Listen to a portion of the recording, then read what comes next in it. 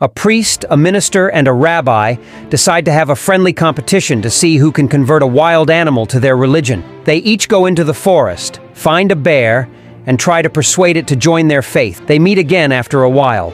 The priest says, "I found a bear near a lake, and I told him about the teachings of the church.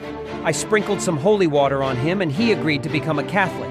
He will receive his first communion next week." The minister says, "I found a bear in a clearing and I preached to him about the love of God. The bear was so moved that he asked me to baptize him right there and then." They both turned to the rabbi, who was lying on a stretcher with bandages all over his body.